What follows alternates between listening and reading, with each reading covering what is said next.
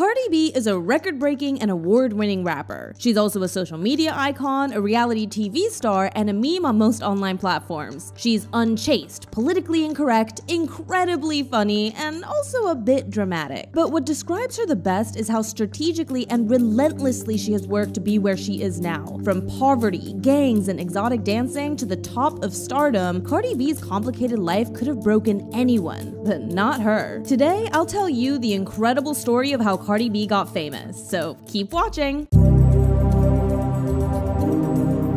Cardi was born in New York City on October 11, 1992, to a Dominican father and a Trinidadian mother. Cardi's father was a cab driver and her mother a cashier, so they weren't wealthy by any means, and they split up while Cardi was young. During the first years of her life, Cardi lived in Washington Heights and Manhattan, but she moved to the Bronx when she was around 8 years old. Once she was there, things were tough. Cardi remembers how in school many girls wanted to fight her. It became so common that those fights just became part of her daily life. And this ferocity was all over the streets while she was growing up. According to Cardi, there was one day that a man just fell to the ground in front of his father's van as they were driving because he had a severe head injury from a weapon. Cardi did what she needed to do to survive in this environment. So she joined a gang when she was only 16 years old, but didn't stop going to school. Even if she was always the class clown and she didn't have the best grades, her teachers always believed in her intelligence, and they kept telling her that she would have a bright future. At home, Cardi's relationship with her mother was complicated. While she was growing up, her mother was very hard on her and her sister, and she even hit them to discipline them. Cardi doesn't resent her mom now. She actually appreciates how her mom did the best that she could, trying to raise them while she was working long hours and then going back home and cleaning. Just like her mother, Cardi was also trying to do her best, and she attended a vocational high school called Renaissance High School for Musical Theater and Technology. She couldn't help but skip a few classes here and there because she liked going to parties, but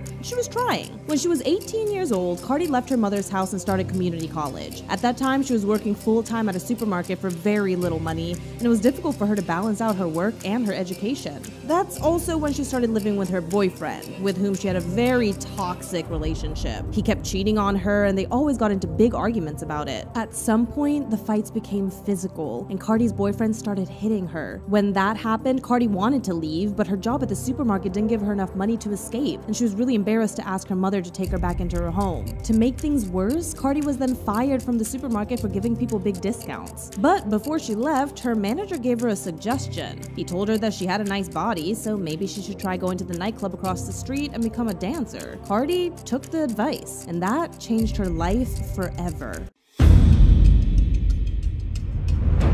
Dancing quickly gave Cardi enough money to leave her toxic relationship. According to her, in a sense, dancing saved her life. It also allowed her to go back to school to study liberal arts and political science, but she ended up dropping out, feeling that she didn't need that anymore. At this point, Cardi had already thought about being a rapper, but the harsh circumstances she lived in made her feel that pursuing a career in that area was just a crazy dream. As an adult, I was like, yeah, my dreams is to be a rapper, but what makes me think that out of anybody, I will be the one to pop or blow up? So Cardi decided to focus on dancing, which at the end of the day gave her enough money to pay her bills. Dancing was a good thing for Cardi in many ways, but she quickly started seeing the downside of it. Before her job as a dancer, Cardi always felt very confident with her body and her face, but then she started thinking that she would make much more money if she had more curvaceous figure. She was becoming very self-conscious. It kind of makes you feel like your self-esteem always goes down. Cardi had already saved up some money, so she traveled to the Dominican Republic to get a chest augmentation. Once that was done, she got surgery in New York to make her butt bigger, but instead of getting proper surgery, Cardi opted to have illegal filler injections, which could have cost her life if things went wrong. Luckily, it didn't, and after those two procedures, Cardi had a newfound confidence. She started posting videos on social media, mainly Instagram and Vine. Her bluntless, over-the-top personality and comical skills started getting her a big following. Around 2013, Cardi was constantly posting videos on Instagram and Vine where she talked about men, money, and the experiences she got from her job. She was extremely funny. Anyways, I just wanted some simple braids, and this over here got me looking like I play basketball. What the?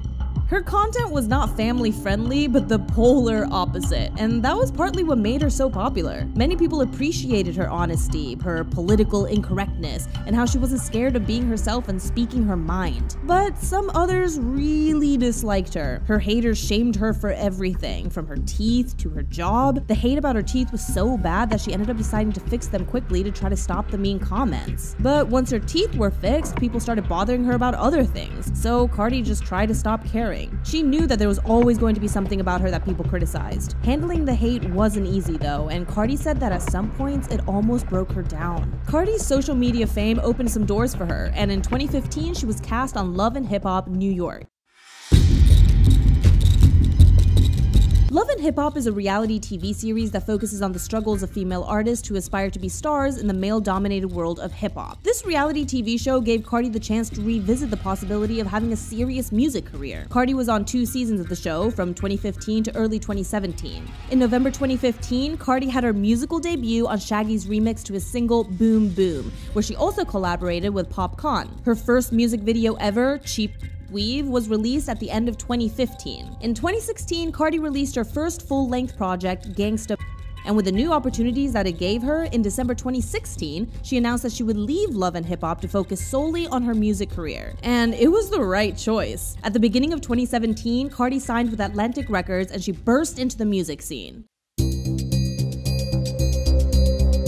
After that, Cardi's career kept going forward at an insane speed. As her music career took off, Cardi has also started collaborating with very important brands like MAC, with whom she partnered for an event in New York's Fashion Week. But as she made a name for herself as one of the most influential female rappers, she got haters that criticized her every step. People believe that Cardi's breakthrough as an artist had come too easily to her because she already had a social media following when she started making records. But according to Cardi, her following only made her career harder. The fact that she was a Vine creator and an Instagram comedian made it tough for people to take her seriously. This filled Cardi with self-doubts and made her feel that she had to put in extra work to show everyone that she has talent. People also didn't understand that apart from talent and effort, Cardi had really put a lot of money into starting her career. She saved as much as she could from all of her jobs to be able to pay for the best studios and the best engineers. It was not easy for her, and nobody gave her anything for free. She got everything through her own effort and with her own money, and it was clearly worth it. In May 2017, Cardi was nominated for a BET Award, and she was tied with DJ Khaled and Kendrick Lamar for the most nominations, with 9 in total. 2 of the nominations were Best New Artist and Best Female Hip Hop Artist. That was a huge achievement. In June 2017, Cardi's single Bodak Yellow was released, and it was on top of the charts for months. Its biggest achievement was reaching #1 on Billboard Hot 10, which made Cardi the first female artist to do it with a solo single since 1998. The song also got nominations for Best Rap Performance and Best Rap Song at the 2017 Grammys. It looked like things couldn't go better for Cardi, but this insane success was only the beginning. In April 2018, Cardi released her debut studio album Invasion of Privacy, and its reception was outstanding. Variety and the New York Times referred to the album as one of the most powerful debuts of the millennium. Invasion of Privacy literally made history. Having come from absolutely nothing, these achievements demonstrated how Cardi could do anything she wanted. She literally started from the bottom without help from anyone. Her determination, strength, and unstoppable personality were about to make her the new queen of rap. After the release of Invasion of Privacy, when she was performing on Saturday Night Live, Cardi announced that she was pregnant, and the rest is history. To this day, Cardi continues breaking records and holding titles. She's currently the female rapper with the most Billboard Hot 100 #1 singles with 5 songs. She's constantly surpassing records set by legendary stars like Drake or Beyonce. All of Cardi's achievements made Forbes to name her one of the most influential female rappers of all time. She's also the rapper with the most billion streams on Spotify. She's also been honored as Woman of the Year by Billboard, and she was on the 2018 Time magazine's list of most influential people in the world. As a little girl fighting constantly in her school in the Bronx, Cardi could never imagine that she would ever come this far. Today, she has a 3-year-old daughter called Culture, and she's currently married to rapper Offset. She has everything she could ever have dreamed of. The best thing? Cardi is as humble, funny, down to earth, and wild as always. She's also very empowering and tries to encourage other young women to follow their dreams. And let me tell you something, when I win, it doesn't take away from other women's success neither. When another female wins, it doesn't take away from nobody's success, so stop crying. Stop crying! obviously, not everything in Cardi's life is sunshine and rainbows. She's regularly involved in some celebrity drama, and apparently she has a history of throwing shoes at people, including Nicki Minaj. But overall, she's at a pretty good place. So from being the sassy girl from Vine and Instagram to one of the biggest names in rap on the music charts, Cardi B's life is an example of how hard work and determination can really make your dreams come true. What are your thoughts on Cardi's rise to fame? Let me know in the comments below.